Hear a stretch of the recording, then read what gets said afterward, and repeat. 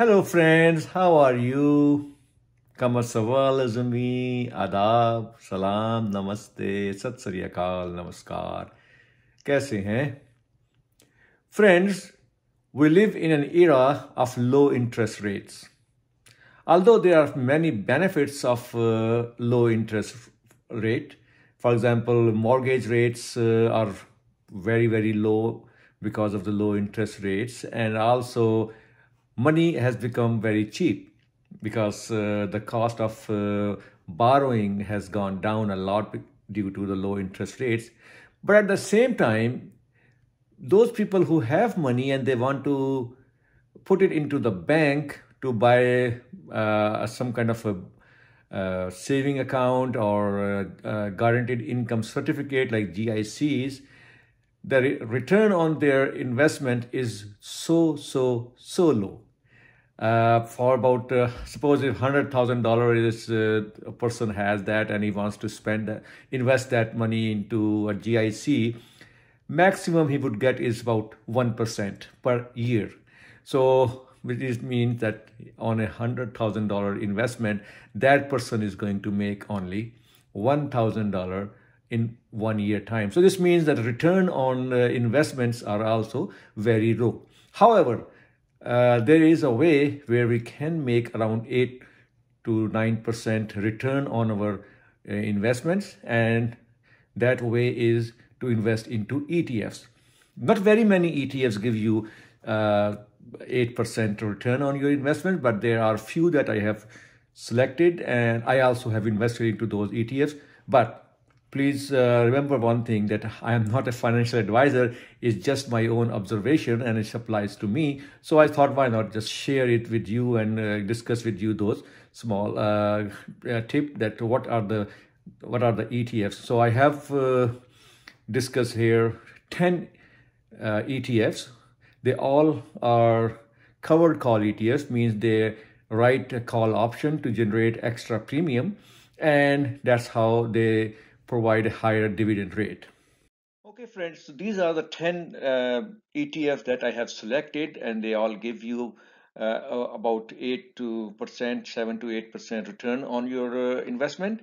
So these ETFs are the LBS, which is Brompton Life and Banks Plate. That ETF invests into Canadian insurance and Canadian banks, like top 6 banks of Canada, and Canadian insurance companies like Great West Life Insurance or Sun Life Insurance, etc., etc. I will be in the next slide. I will explain you how much return this ETF generates. Another ETF is Canoe EIT Income Fund. This is one of the very well-respected ETF. It gives you a return around 10%, and this ETF invests the money into financials, 24% energy, 23% healthcare, 20% material, 13%, and all other sectors about 20%. The third one is ETF is E-Split Corporation. This is a very interesting ETF because this ETF invests into Enbridge. But because it is a split ETF, means that they have two types of shares within that ETF. One is preferred share and the other one is common share. Preferred share means that when they have the money, they borrow more money, and at a fixed interest rate, about 5%, and then they invest extra money. Like, I mean, if there's assets and they borrow more money, so they generate more money, and they pay to the preferred shareholders around a 5% interest, and the rest is distributed to the common share holders. So if I invest into a common share of ENS, I will make more than 5%. And if I plan to invest into Enbridge, so why not invest into ENS, which generates higher return on the investment compared to just buying to a common share of Enbridge. Other ETFs are like BMO ETFs. They are very well respected ETFs. One is BMO Canadian Banks Covered Call ETF. ZWB. They invest ETF invests into Canadian banks.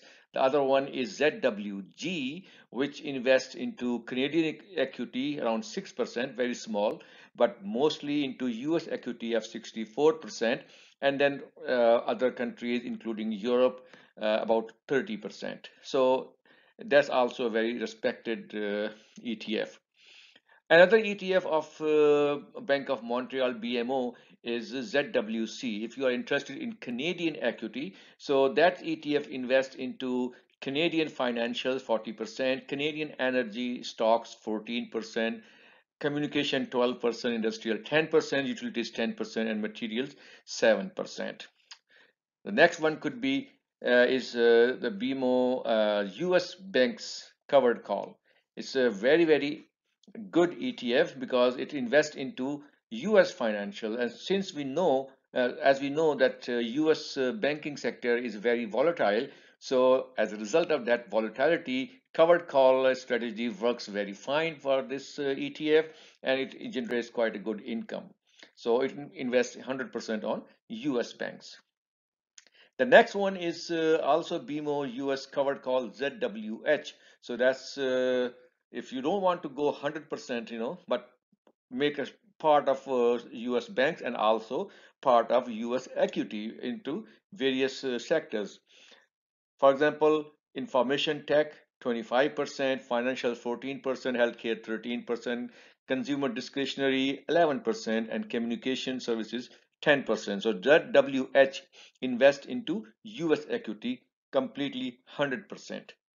The next ETF is also BMO's ETF, that's utilities covered call ETF, ZWU.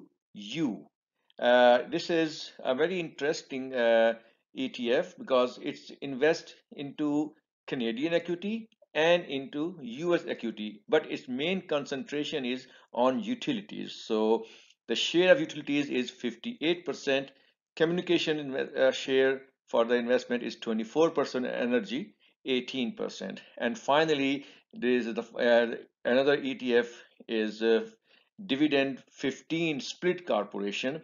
It's a very interesting ETF because it selects top 15 Canadian companies, which includes banks, energy, insurance, and communications. And then it also draws extra money to invest by splitting the share into preferred share and common shares. And that's how it writes covered call and generates lots of income and provides income. The interesting part of this, all these 10 ETFs is that all these ETFs except DFN, which is the Dividend 15 Split Corporation, and LBS, which is the Brompton Life and Bank Split Corporation, all of the 8 ETFs provided consistent dividend every month, even during the pandemic time. So they are very strong, solid ETFs. DFN, which is a Dividend 15 Split Corporation, suspended the dividend only for 3 months, and Life and Bank Split Corporation ETF suspended only for 4 or 5 months. So other than that, they are all very respected, very solid ETFs. So let's see how much will you make if we invest $100,000 into buying these ETFs. So how much would I get monthly? Okay, friends, so here are these 10 ETFs that generate an income of $700 of $100,000 investment. So if you have $100,000, invest it into these 10 ETFs.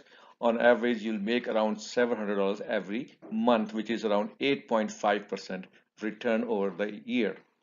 There's LBS, which is the Life and Bank Split Corporation, generates an income of $102 because if you invest 10,000 and buy 1,021 units at the price of $9.80. Same 10,000, if you invest into Canoe EIT income fund, you will make 779 units, which will generate an income of $78 per month. So the return is 9.3%. ENS, which is a split corporation for the Enbridge, generates an income of 9.9%, and that's on a monthly basis about $83. For BMO Canadian Banks Covered Call ETF, the return is low, because the reason is that ZWB, ZWG, ZWC, ZWK, ZWH, and ZWU, they all follow a covered call strategy in which they only write the call options for 50% of their stock value, not the 100%. Or so that's why there is a more possibility of a growth in these ETFs compared to other ETF like EIT or ENS or DFN.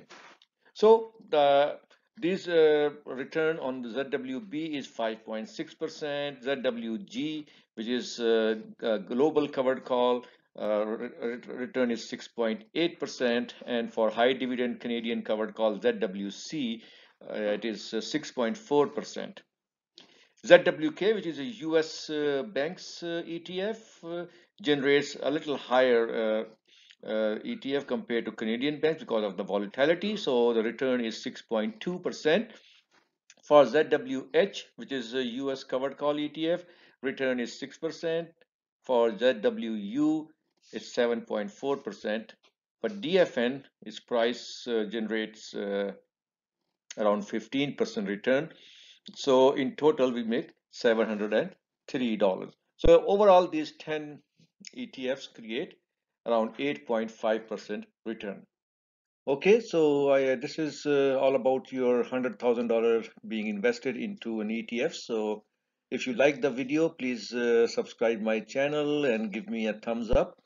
And there are many more videos on investment I have made. And if you look into my playlist, uh, and the title is Investment Lovers, you'll find many interesting investment videos.